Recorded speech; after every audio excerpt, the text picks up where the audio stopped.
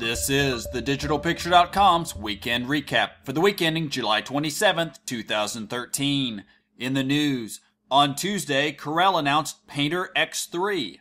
With the newest version of Painter, Corel introduced new tools such as jitter brushes, crosshair cloning, perspective guides, smart brush controls, and multi-layer transformations.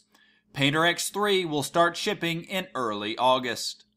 Also on Tuesday, NASA released images taken by the Cassini spacecraft as it passed near Saturn's rings on the previous Friday.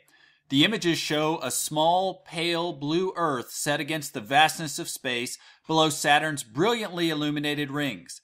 It is truly a humbling sight. Check out NASA's Jet Propulsion Laboratory page for more information. In Site News and Reviews, on Thursday, Brian published his full review of the Sigma 120-300mm f2.8 DG OS HSM sports lens. In short, the lens proved to be a significant upgrade over its predecessor, in both image quality and overall versatility. Brian was so impressed with the lens that it now has a permanent home in his lens arsenal. For more information, check out Brian's full review. And for our Deal of the Week, on Monday, we posted a deal from Digital Rev, where you could get a Canon EOS 6D DSLR camera for $1,629. That's more than a $350 savings off the normal retail price. This has been The-Digital-Picture.com's Weekend Recap.